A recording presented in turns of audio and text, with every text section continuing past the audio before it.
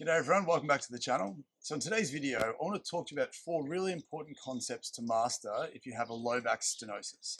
Now for anyone who doesn't know what that is, and I'm sure you do if you found this video, a stenosis is basically a narrowing of the joint space between spinal segments where the nerve roots come out of and sort of go down the leg into the limb. So now obviously you can have some lower leg pain, you can have some nerve root irritation, you can have some arthritis, some wear and tear. There can be a whole bunch of things going on and associated with stenosis.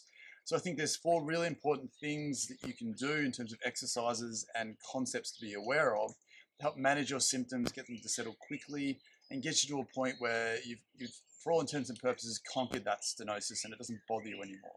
Now, before we get to that, obviously, please let me know in the comments down below how you're going with your stenosis. What are you dealing with? How long have you had it for?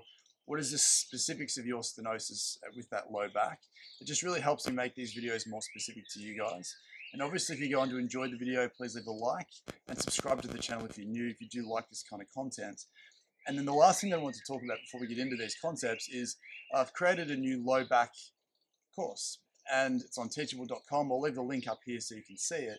And essentially it's a combination of 15 years of physiotherapy experience. It's what I've found useful that helps people fix their low back pain. So obviously we're going to cover some of those concepts in this video today, but if you want a more sort of structured, longer form version of how to fix your low back pain, please go and check that out. We're very proud of it. It really is a fantastic tool for anyone trying to conquer that low back pain. So with that being said, we want to get to these 4 concepts. So the first concept that we want to talk about, and I think again, if you've got stenosis, you might be aware of this, but there's a little tweak to this you may not be aware of that I want to cover. And that's essentially that stenosis doesn't like extension-based positions. So the reason for that is when we tend to extend, when our spine extends, the joints of our spine close down. So clearly, if you have a stenosis and that joint space is already a little bit smaller than it could be, then excess extension might be irritating an already irritated nerve root or some irritated tissue in that area. So extended based positions are relatively obvious. So the first one is obviously arching backwards. And a lot of people don't necessarily feel like they're spending a lot of time arching backwards day to day. For a lot of people, the majority of the time that they'll spend in extension will be something where they're on their stomach.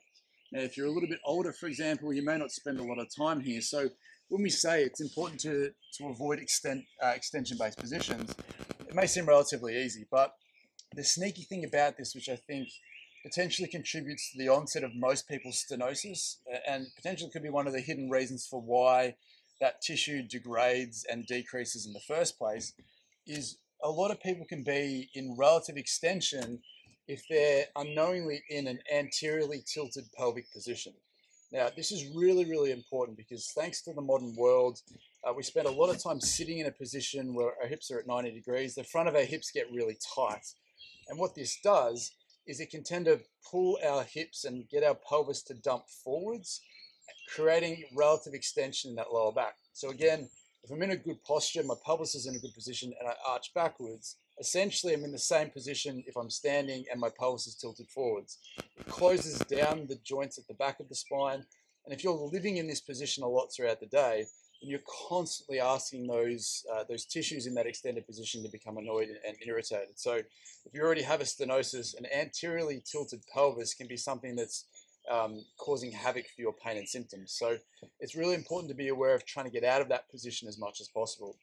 And a great way to figure this out for you is that if you are standing up nice and tall, if you squeeze your glutes, that reorientates your pelvis into a good position. So if you are someone who squeezes your glutes and you feel like your pelvis rolls backwards, then that's a dead giveaway that you're potentially spending a lot of time, if not all your time, in an anteriorly tilted position in relative extension in that lower back and potentially irritating the tissues where that stenosis might be. So step number 1 for you, the first important concept that I want you to think about is try and stand and squeeze your glutes a little bit more often. Try and get into a more neutral pelvic position more often so that you can free up and take the load out of that lower back. So again, it's an area of stenosis that I think gets overlooked a lot, is that a lot of people can be in that anterior tilted position. Now, point number 2 piggybacks off the front of this, off the back of that, sorry, is that if you are quite tight to the front of your hips and that's creating this anteriorly tilted position, I'm going to give you an exercise to free that up. Now for me on the channel, I'm a big advocate for the couch stretch. And again, I'll link that up here as well so you can go through that specifically. But for the purposes of this, because I'm sort of kneeling on the ground here, we'll just do a general hip flexor stretch. So again, if this is uncomfortable, this position is uncomfortable for you, you can definitely put a towel or a cushion or a pillow under that knee. Alternatively, you can do this exact stretch off the side of a chair. Instead of having your knee on the ground, you'll end up sort of you'll be hovering above the ground a little bit more, and you can still target the front of that hip. But just to show you with this specifically, by freeing up the front of these hips, we can sort of get you to open up the front there and get you out of that relatively anteriorly tilted position. So the best way to do this is to make sure that you're up nice and tall.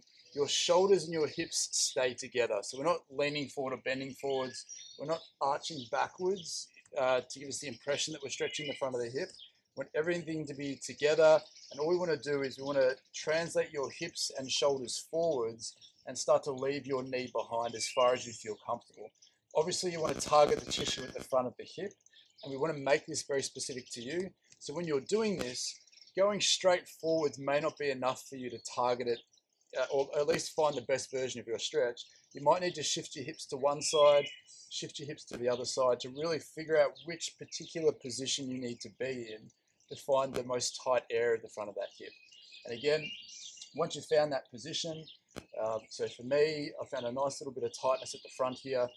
It's not good enough anymore just to stay here in this position. Just holding a stretch for 30 seconds, it just doesn't make the long-term change that we need to, or what we deserve to for that fact. So what I want you to do here is when you're in this position, you've found the position that isolates your tightness. I want to get you to squeeze that glute, tense up the muscles at the front, tense everything in that area, and hold that for about 5 seconds. Again, that maximal contraction, when you relax that, provides you with a maximal relaxation at the same time. And it sort of reflexively asks that tightness to give. And then once you've done that, you should hopefully feel like you've gained a little bit more range than you had before. You want to repeat that process. Squeeze everything, make sure that that tight spot is tight as well, is tensed as well, sorry. Hold this for a few seconds, then relax, and then go further again. And keep repeating that process until you feel like you stop making change. And obviously compare that to the other side. And then what you'll hopefully find is when you stand back up again, when you squeeze those glutes again, you might find that automatically that pelvis is in a better position and isn't as anteriorly tilted as it was before.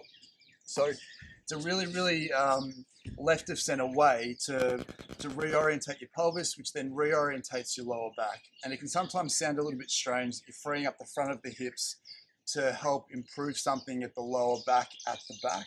But hopefully you can see that mechanical compromise that can occur if something isn't as good as what it could be. So that's idea number 2, and 1 and 2 obviously sort of mesh together. Now the third exercise that we want to get you to think about is, and we obviously do this a lot on the channel, but it's such a good exercise and I highly recommend doing this, is taking a lacrosse ball and freeing up the joints of your lower back.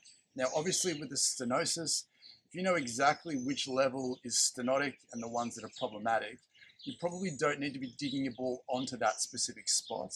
But one of the interesting things that I find clinically is if someone has a right-sided stenosis and that stenosis is encroaching on the nerve or it's giving you some specific pain, we see a lot of patients, probably 90 to 95% of patients, actually have a bunch of joint stiffness on the opposite side at the same level. And I guess my hypothesis and my thinking around this is that as we stiffen up a section of the back over time, this stops moving very well, but it forces everything around it to move differently, of which can start to create some havoc for a otherwise healthy joint on the opposite side. Potentially that can cause some stenosis going forward. So in order to get that to separate and to free up a little bit faster, we can take a ball and go hunting for that stiffness. So again, if you've been on the channel before, you'll know what we're about to do here. But essentially what I want you to do with the ball is place the ball right at the base of your spine. And again, if you know that you have a right hand stenosis, then I'll get you to actually start on the left hand side. If you have a left hand stenosis, obviously we'll get you to start on the right hand side. But for the purposes of this video, I'll do it on the left hand side. And all I want you to do here is just lie down gently onto the ball. So we're not right on the spine, we've just rolled off, literally rolled off to the next available spot. And I want to get a sense of how this feels. Now, again, if you have some symptoms down a leg or symptoms into a hip that you get, pay close attention to what happens to those symptoms when you're looking through this spinal stiffness. because as soon as you find a spot that influences your symptoms in any way, whether it increases or decreases them, that will tell you exactly where you need to be with this exercise. So again, if you have right-sided symptoms and you're on the left and you feel like your symptoms start to regress, that's brilliant. That's exactly what we're looking for. So with this exercise, we're not rolling around on the ball. We're moving the ball around until we feel like we hit a joint or an area that feels restricted. And if you're not sure what that restriction feels like, if you compare the same spots or the same level on the other side, so I'm on the right-hand side now, one side should feel like it sinks in a bit easier than the other. So the side that feels like it's stiffer and doesn't give as much is the side that you want to be on when you're doing this exercise. And the purpose of this exercise is that we're using the ball to gently press into that restricted tissue, those restricted joints, and getting them to slowly give over time. And we're going to stay here for 10 seconds, 30 seconds, 5 minutes, depending on how long you feel you need to be here. And then once you've had enough, I'll get you to move the ball up a tiny bit, move up to the next joint, and go hunting for what you feel with these. You're looking for what you can find in this area. So again, just to reiterate, the priority of this exercise is we're looking for things that feel stiff and tight. We're not just going to be obsessed by pain and tenderness. If it's all on the same side, that's completely fine.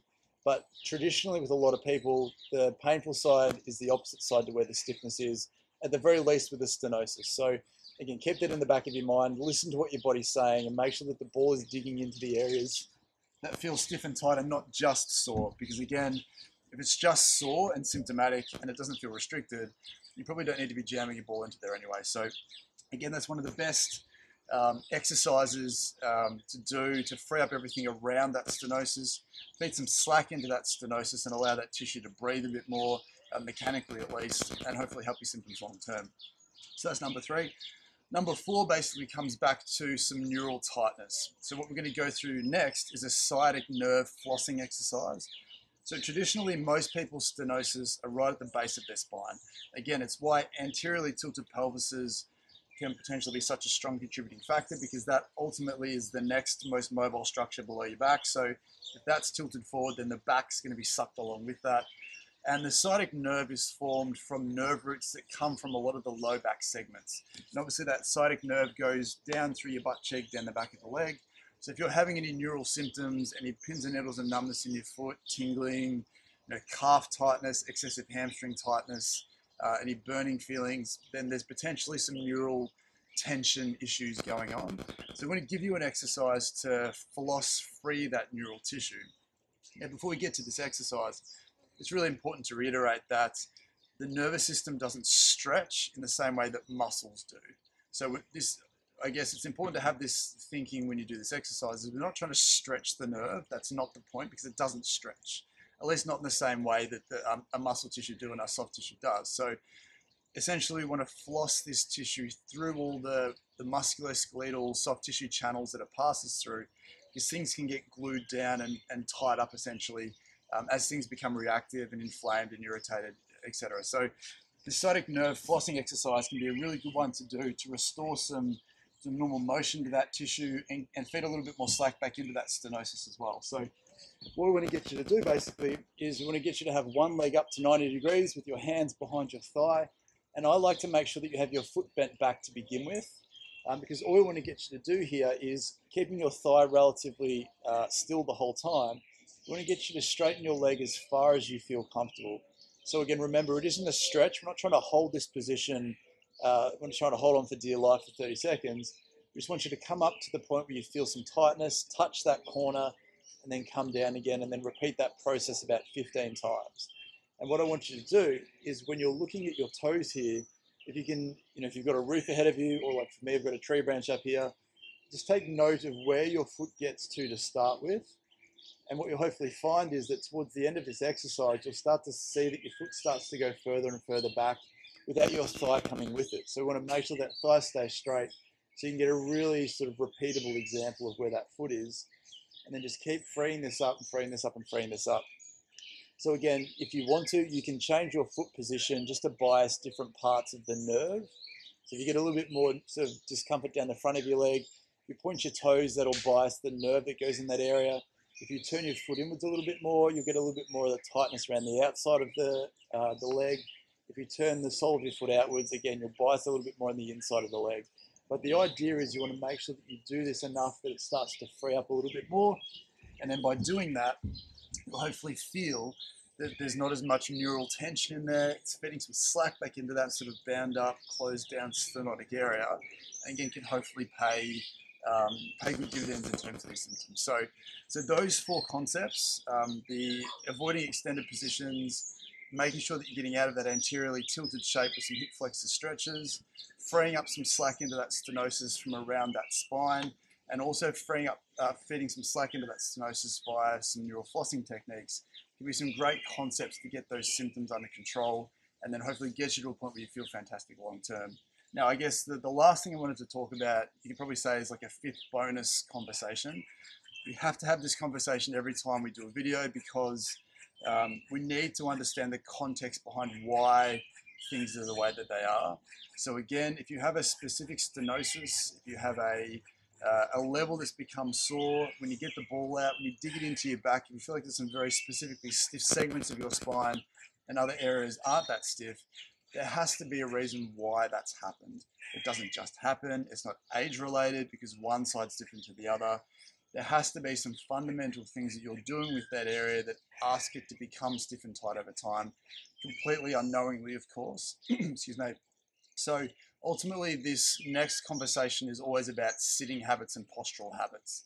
Now, we talked briefly about how sitting at 90 degrees, those hips at 90 degrees, can ask those hips to get stiff all the time. So spending less time sitting can obviously be a great way to decrease the need to keep having to do that hip flexor stretch. But ultimately, we also want to have a conversation about the position that your spine is in. Now, again, if you found that a lot of your stiffness is a little bit higher, there has to be a reason why that specific segment, or even lower down, that specific segment has become stiff and why one particular side has become stiff. And for a lot of people, that just simply reflects the positions that they let their spine dump into. When they're sitting up on the couch or sitting up in bed reading a book, they're sitting down driving a car, for example. Whatever the sitting position or the sustained static position that your spine is in, you have to take the time to take a step back and appreciate how good that position is. Because if you don't, then all the mobility exercises and the potential strength exercises that you'll be doing, well, you'll always be pushing things uphill. You won't be sort of consistently getting to a point where you feel like you're making progress. You'll be sort of going around and around in a circle consistently. And over time, you might find that stenosis will start to regress a little bit beyond what you were hoping it to. So again, I guess the final bonus, if you can call it that, now, posture is not a sexy topic, so it's probably not a bonus, but that awareness is vital to make sure that these exercises are things that you don't have to keep doing. And if you're looking to try and dig yourself out of a hole, it's probably one of the most important things to consider while doing that. So with that being said, I hope that was useful. Let me know in the comments down below if it was.